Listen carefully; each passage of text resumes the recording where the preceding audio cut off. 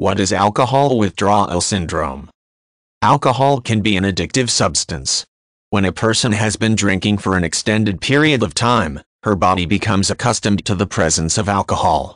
If something happens, whether voluntarily or involuntarily, that inhibits her consumption, a person is likely to experience numerous symptoms, such as insomnia, nausea, and hallucinations.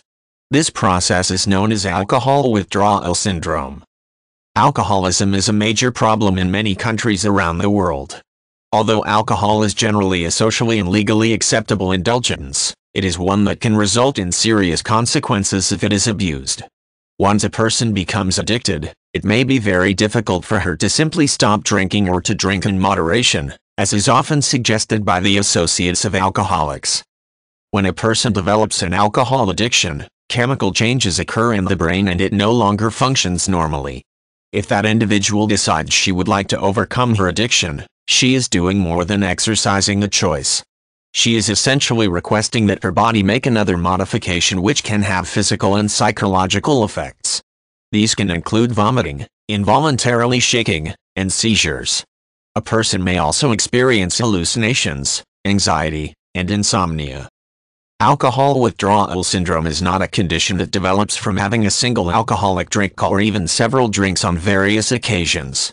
This condition usually results from long-term, regular consumption. It is important to note, however, that alcohol withdrawal syndrome is also not limited to complete abstinence. A person may suffer from this condition when she attempts or is forced to reduce the amount she drinks.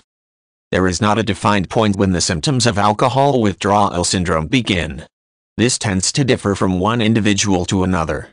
People who have severe addictions may find that the symptoms begin while they are still under the influence of alcohol but have not had a drink for a few hours. Those with the most severe addictions are also commonly the individuals who have the harshest and longest withdrawal experiences.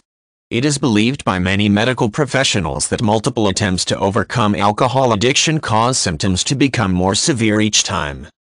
This condition may require medical treatment. In most instances, it is not necessary for sufferers to be hospitalized, but some of the more severe cases may require inpatient treatment. It may be necessary for prescription medications to be administered for either inpatient or outpatient treatment. The American Academy of Family Physicians says that alcohol withdrawal treatment should be followed by treatment for alcohol dependence.